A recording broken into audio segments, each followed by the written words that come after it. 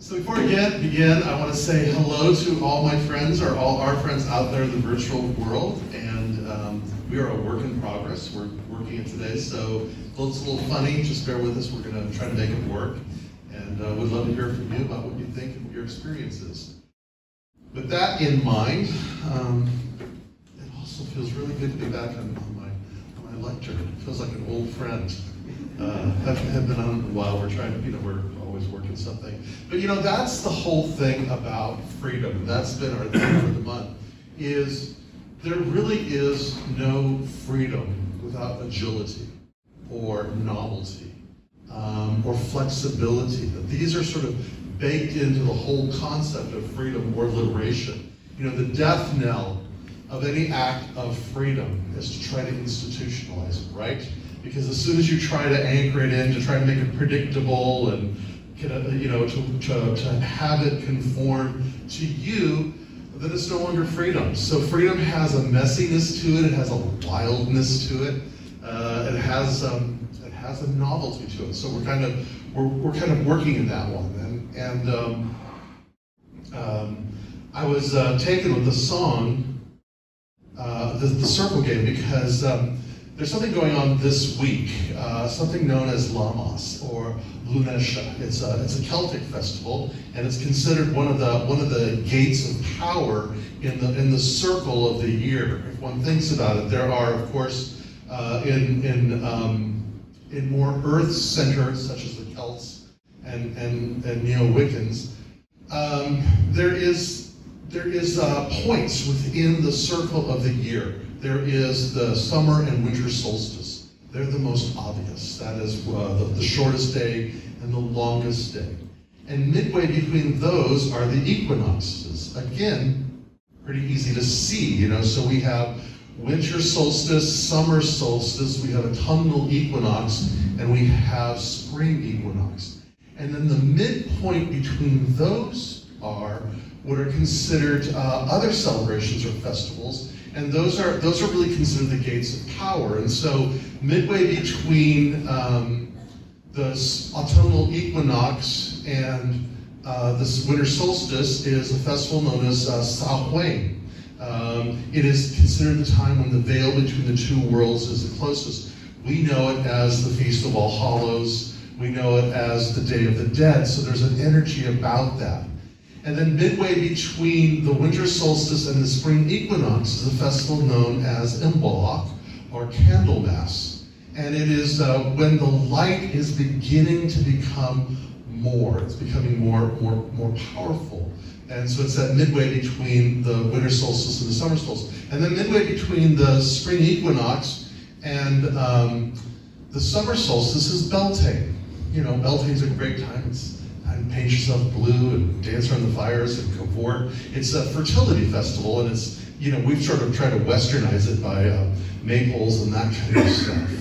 And then midway between the summer solstice and the spring equinox is where we are right now. It's called Lammas, or Lunesha. It's called the Festival of the First Fruits because it's kind of the beginning of the harvest. It's the time that we begin to see the fruits of our labors in the gardens and that kind of stuff. You may be thinking to yourself, why does that matter to us? We're mental scientists, we're this, we're that. It matters because, first of all, we live on a planet called Earth, and we have a physical body that is a living, breathing part of this thing called Earth. And it's a body, it's a form that is in tune to times and seasons, years and cycles. So whether we like it or not, whether we try to insulate ourselves from the natural rhythms of things, they are there nonetheless. And sometimes true freedom is working with something as opposed to pretending it's not there or working against it. The other thing about it is because it's in the collective so deeply, it's literally baked into our cultural DNA. That it's a story, it's a legend, it's a unifying myth that connects us. It connects us to all living people, all living beings, actually, because we celebrate these things. As Joseph Campbell says, when we celebrate a festival or a ritual, we become part of a myth. So it's a sense of connecting us to all livingness. It gives us an opportunity for us to remember that we're part of this beautiful thing called a living planet, and that we're participating in that, as opposed to trying to look at everything as an opportunity to profit from, to commodify something, rather to look at how we participate with things and how that unites us. And one of the beautiful things about this festival in particular is, because it's the time of harvest, it's also the time of assessment. What I mean by assessment is the kind of that we kind of pause and take a look. How are things working? Because, as Dr. Holmes says, we know when something's working when we see the demonstration in it. We know that what we're doing is bearing fruit if we are seeing the fruit being examined. So it's a really good time for all of us personally then to sort of assess where we are and how things are and make adjustments accordingly to what that would be. I don't know about you, but I know that I've been doing a lot of that lately, and I just kind of think it's in the air, right? I'm just kind of looking at these kinds, is this working for me? Is this not working for me? Why do I keep doing the same thing? Why do I keep going to the hardware store for milk? Why do I do these kinds of things? So I've been sitting with this, and what I'm realizing in this whole conversation that I've been having with you this month on liberation, I have been a bit animated. One could say that there might be something underlying near there. Maybe it even sounds like I've been angry. And I've been sitting with that. It's like, am I really angry? Well, I'm edgy. That's true. But I don't know if it's really, anger is usually secondary, because there's usually something else going on. So I was just kind of sitting with that, and what I realized that deeper than the anger is the grief, is the disappointment in things, is the sense of just what I'm taking in. So there is this great Talmudic saying. I read this the other day in a book by Mitch Horowitz.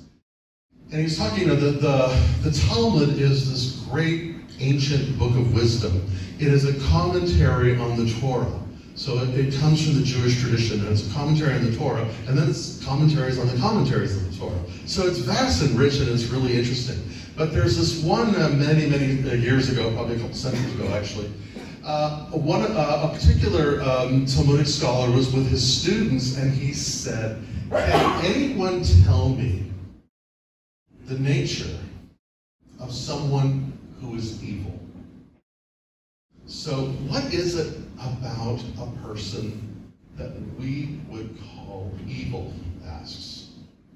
So his disciples started giving the regular answers, it's someone who's pro-vax, or it's someone who's anti-vax, it's someone who voted for Trump, it's somebody who voted for Biden, it's a Democrat, it's a Republican, it's a whatever, it's this, that, the other thing. They're evil, right? And then one of his students said, the nature of evil is one who borrows and does not return. And the rabbi said, yes, because all these other things fit in that. So breathe this in for a moment. The nature of evil is one who borrows but does not return. And we can kind of see how that plays itself out in things that are broken in the world, right?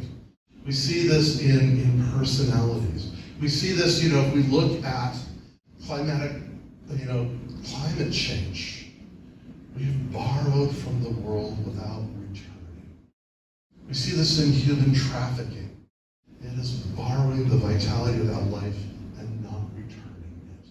We can just see it over and over and over again. And this has been the thing that has just been what I have been just deeply grieving. Because like you and I have been taught, to believe in the systems, trust science, trust religion, trust politics, trust this, trust that, the systems work. And yet time and time again, We found how they betrayed us. You know, how science has betrayed us because of its tendency towards corruption. Religion, for sure, politics, economics, you know, wherever it goes. So there's this line from Friedrich Nietzsche. I'm not upset that you lied to me. I'm upset that from now on I can't believe you. I'm not upset that you lied to me. What I'm upset about is that I can no longer believe you. And that's a pain. That's the grief that I'm feeling. That's what I'm feeling. It's not so much that I've been lied to, but it's that all these things that I've believed in, I can no longer trust. And maybe you're experiencing that in some way for yourself, you know, that what you may be feeling in this time is that things that you had invested in, and you realize that there's been a betrayal in, it's now you can no longer, it's changed that whole relationship. So what do you even begin to do with that? Years ago, back in the 90s actually, there was a book by a woman by the name of Beth Hedva. And I remember this book. It was called The Journey from Betrayal to Trust. And it's a real interesting process, and I believe I'm going to start reading it again. But, you know, because what she's basically saying is that whenever we experience betrayal, it's a crossroads for us. Because we either want to, or we will either deflect and withhold, or we will go deeper. And the thing about going deeper is, if we want to go deeper, is forgiveness. And you know, and of course, this is the message of Jesus right there. And so the invitation is that, you know, something that Abraham Maslow says, you will either step forward into growth, or you will step back into safety. And let's face it, liberation and freedom is not safe. It's messy. Loving is not safe. It's radical. It's revolutionary. Forgiveness is not safe. So it's about how we live an undefended life despite what is going on. Despite it. And when we look at great spiritual teachers, this is their message all the time. If we want to be truly free, we can no longer encompass ourselves on that which has betrayed us, because we will eventually become the thing we push against. Richard Rohr, a contemporary Franciscan priest, says it this way. He says, we all become well-disguised mirror images of anything that we fight too long or too directly. That which we oppose determines the energy and frames the questions after a while.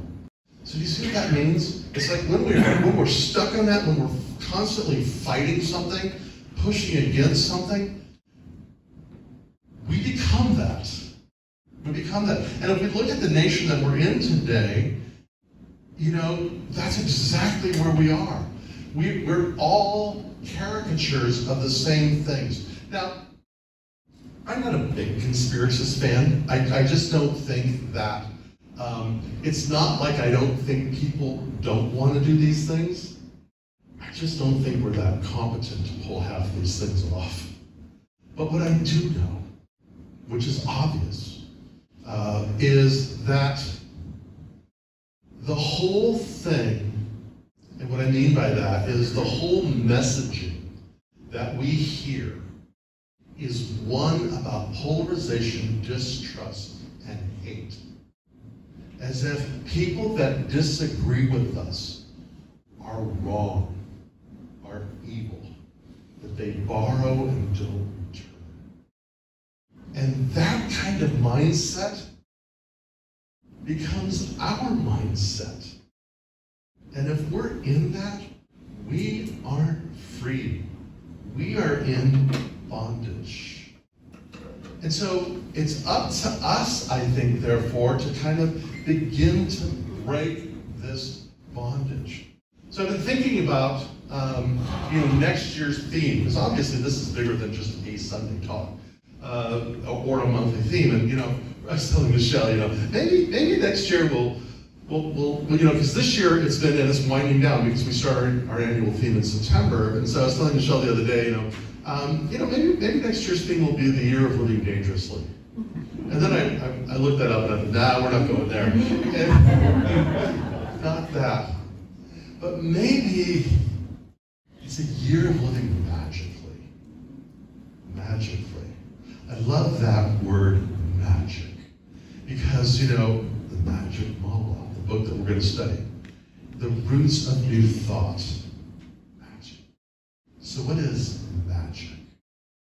It's not hocus pocus type things. So, one of my heroes in the realm of the Western esoteric tradition, of which I'm a student, is this great old gal by the name of Dion Fortune. Dion Fortune is brilliant. She's a great writer. And if you read her novels, it's where her greatest teachings are. But she's written other things. She's written a lot of stuff, actually. But here's her definition. Sit with this. Magic is the art of causing changes to take place in consciousness in accordance with will. Read that in again. Magic is the art of causing changes to take place in consciousness in accordance with will. Well, anybody that's read Thomas Troward knows that he's practicing this. This is basically the roots of new thought. Because basically what she's saying is by conscious thought, we begin to influence subjective thought. That's like New Thought 101, right? That we can begin to instill a change in consciousness defined as awareness of what we're paying attention to, by consciously becoming aware. It's becoming aware of what we're aware of. And it takes effort because it's too easy for me, perhaps for you, to get distracted. And we have a whole system that is built on distraction. It's called social media. It's called the news. It's called, all this stuff that's going on. It is designed to keep us from paying attention to what we're paying attention to. In other words, it's keeping us distracted, which is a form of bondage.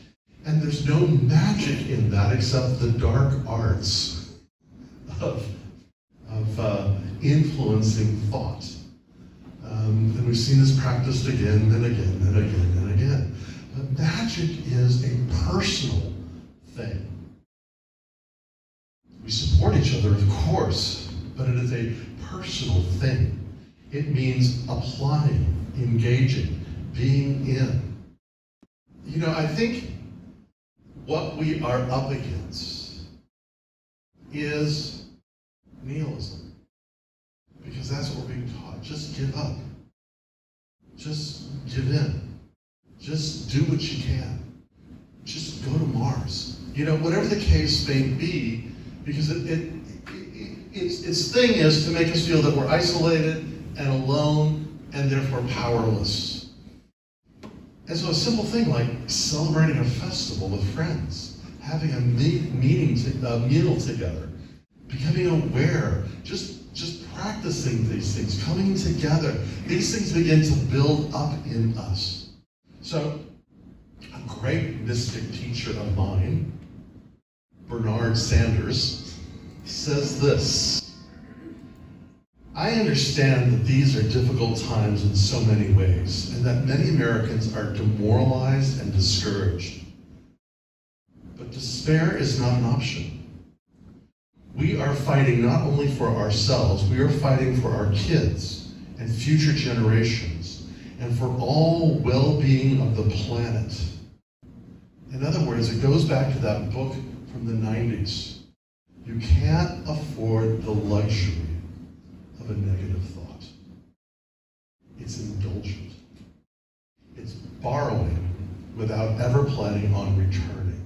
It's borrowing from your consciousness. It's borrowing from the practice of magic without returning it. And we can't afford it. And we're being told that we have no choice, and that's the lie. That we can, we should, we must afford it. And so it's daily. Dr. Holmes says we should practice in working in our consciousness daily. What I'm going to offer, what we're going to talk about in class today, is twice daily or 3 times daily, or whatever the case may be. It's just becoming aware when you're aware of it. And what begins to happen then?